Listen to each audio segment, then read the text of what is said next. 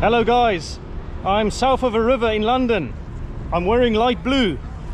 That's because I'm in Brixton, at the end of the Victoria line here in London. Sit back, relax, enjoy this journey with me here in Brixton. We are here in Tunstall Road, and I want to show you a mural of a very famous musician and legendary son of Brixton. The mural of David Bowie here in Brixton. You'll recognize this as the cover of his 1973 album Aladdin Sane, and it was created by Australian artist Jimmy C, or James Cochran, 3 years before Bowie passed away actually. So this was created in 2013. Bowie passed away in 2016, and this has since become a focal point for people who want to pay homage to Bowie, pay their respects. Forever immortalized here thanks to James Cochran, Jimmy C. So I'm not going to take you to the house where David Bowie was born, which is in 40 Stansfield Road, but the interesting thing about getting from his house to his mural is first you've got to turn to the left and then you've got to turn to the right from his song Fashion. And you can see that roundel of the underground there, the big one. I believe that is the biggest roundel on the entire tube network here in London, here in Brixton. So the name Brixton is said to derive from Brixy Stain or something like that. It's a bit of a tongue twister. So, but it essentially means the stone of Brixy. Brixy was a Saxon lord. Brixy is said to have erected a boundary stone which marked the meeting place or the meeting point of a lot of parishes in the area. So the ancient Brixton 100 Court. This is St Matthew's Church here in Brixton. It's known as a Waterloo church. So after Waterloo, the victory in 1815, there was a church act that was passed in 1818. More churches was built in England. So I mentioned the Battle of Waterloo, 1815. The next year in 1816, Vauxhall Bridge was opened, and Vauxhall Bridge played an instrumental role in connecting Brixton to wider London. As a result of more people moving into the area as well, they needed to build more churches. This was one of them, and it was completed in 1824. And this is the church from another angle. And another interesting fact about this church is that it is where John Major, the former Prime Minister of the UK, married his wife Norma here in 1970. So John Major grew up here in Brixton, and his father was Tom Major Ball, a music entertainer and a circus performer. And it's rumoured that David Bowie, who you also now know is from Brixton as well, saw a poster of Tom Major Ball, and that was the inspiration for his character Major Tom. But that's only a rumour, it's not confirmed. Today there's also a playground out here, and I've read online, I don't know if this is true, but this is also a torture garden per occasion. So the fetish nightclub with whips and chains and balls and all that kind of stuff. So yeah, it's a bit of a weird one to be in a church, but anyway, there you go. And here we've got Afro Road, and I want to tell you something interesting about Afro Road, or more specifically the river that flows underneath the road called the Afro. So the Afro today is part of a wider London sewage system which starts in Crystal Palace and flows out in Vauxhall in the River Thames. And there's the story that in Victorian times there was a coffin that was seen floating on the River Thames, and when they inspected the coffin, oh god, so much noise here going on, ambulances and fire, wonder what's going on. Anyways, so the coffin was seen floating on the River Thames, and when they inspected the coffin, they realized that it was from West Norwood Cemetery, and the staff at West Norwood Cemetery was so bemused and so amazed that this coffin was seen on the river because the tomb was undisturbed. But what happened was the coffin actually went down to the river because the ground collapsed underneath it. So there you go. Story about Afro Road.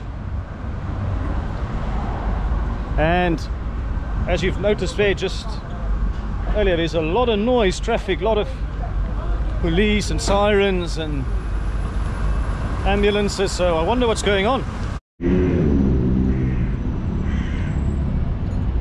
Here you've got Henry Tate, the famous sugar merchant who introduced sugar cubes to Britain in 1875, but I think you might know him better as the guy who opened the Tate Gallery in 1897, which is today the Tate Britain. He also opened this library here in Brixton. Henry Tate. Here you've got the Ritzy cinema in Brixton, one of the first purpose-built cinemas in the UK. It used to be called the Electric Pavilion, established in 1911. So I mentioned Electric Pavilion. Keep the word electric in the back of your mind for now, because there's a bit of an electric theme here in Brixton. And originally there was a theatre outside here, and you can see the foundation stone of a theatre right here. This stone laid by Henry Irving. So the theatre was bombed by the Germans in World War II. Brixton was heavily bombed. So the theatre was completely destroyed in World War II, which allowed the Ritzy to expand and take up some space where the theatre used to be. The Ritzy. I mentioned that Brixton was heavily bombed in World War II, and the area was regenerated in large part thanks to the Windrush generation that arrived from the Caribbean in subsequent years. The ship, the Empire Windrush, arrived in Britain in 1948, carrying 1,027 passengers plus 2 stowaways. And you can learn about it here at the Black Cultural Archives here in Brixton. Black History tube map. And you've got Black Cultural Archives at the end there at the Brixton stop on the Victoria.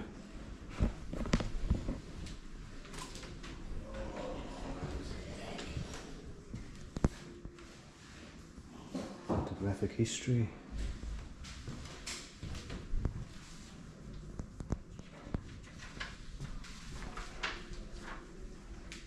Thank you very much, sir. Appreciate it. Thank you, sir. Okay. Have a nice day. Thank you.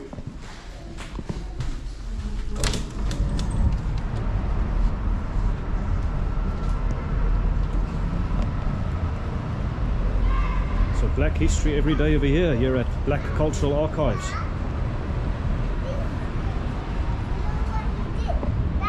And here you've got Claudia Jones in steel and copper.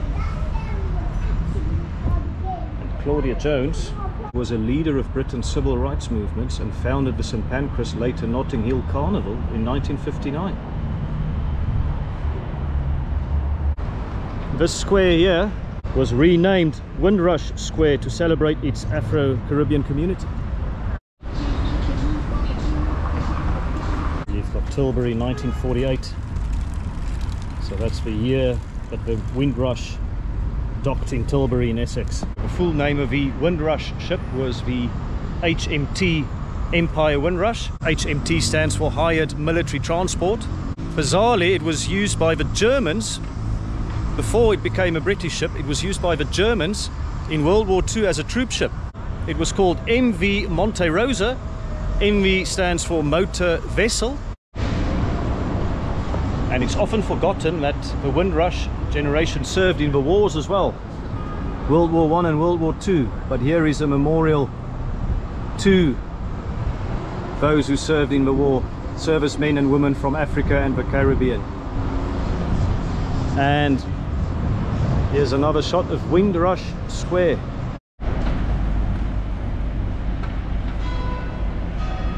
The Windrush generation was instrumental in rebuilding London after the war, and there's a large Afro-Caribbean community here in Brixton.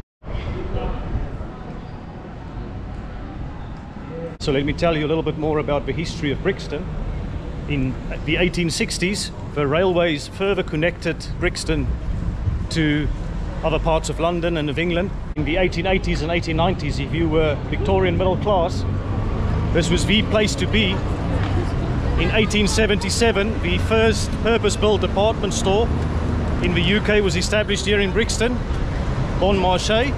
And of course, as we'll see in a second, the electricity theme or electric theme that I mentioned earlier will become prominent. Oh, check that London bus there. Looks different from the other red ones.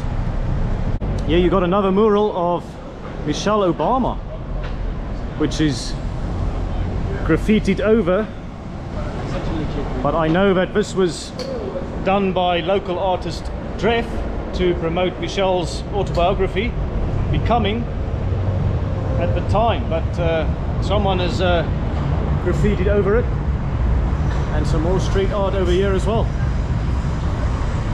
Very colourful place, Brixton. Lots of art, graffiti. And over here a message as well. Stay in peace. Paintball for £7 per person. We're gonna rock down to Electric Avenue.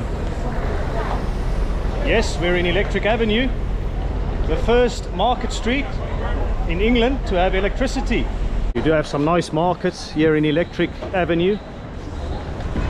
And so I sang the song Electric Avenue a bit earlier, or tried to sing it at least.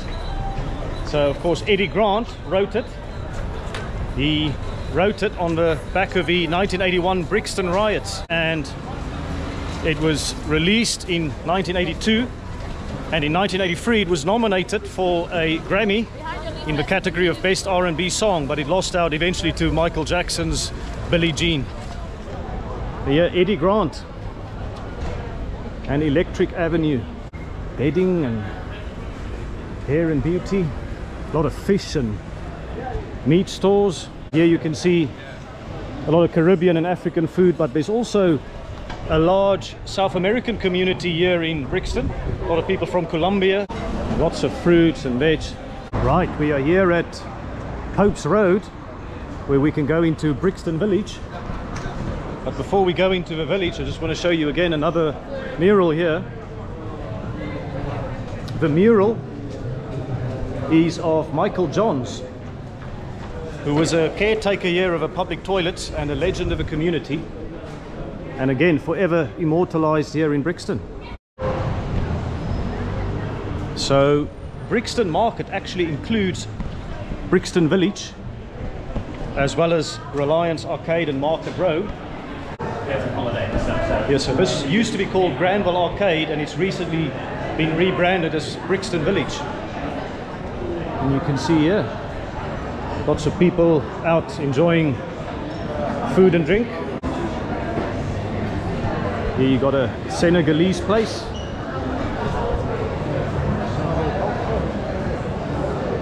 Look at that. Made in Brixton.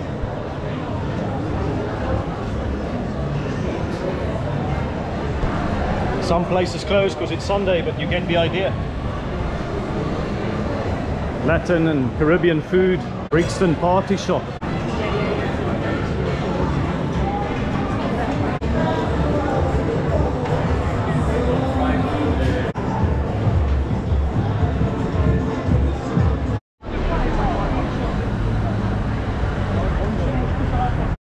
Here you go, peer pressure.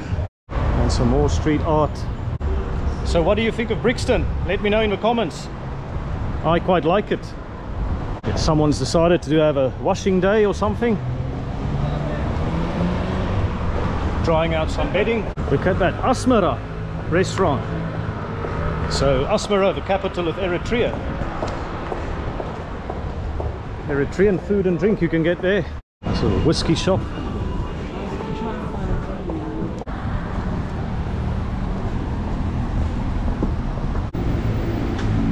And look, if I want to go home to Brighton, I just follow the sign on the A23 and I'll be home.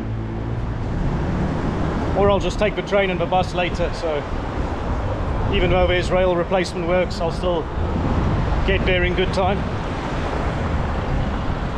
Right, so here's the entrance of Market Row. Let's check it out.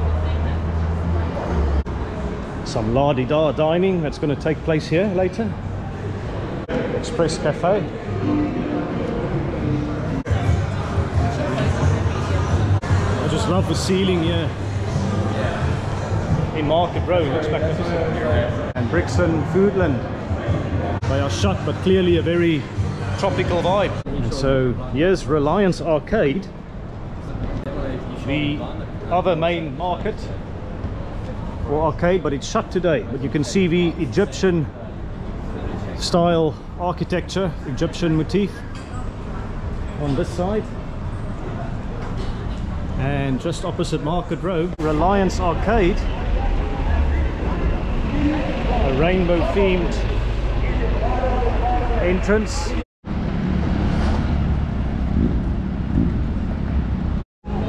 Right, Brighton calling. And this is where I'll end my video, guys. I hope you enjoyed this tour of Brixton. If you haven't done so yet, hit that subscribe button.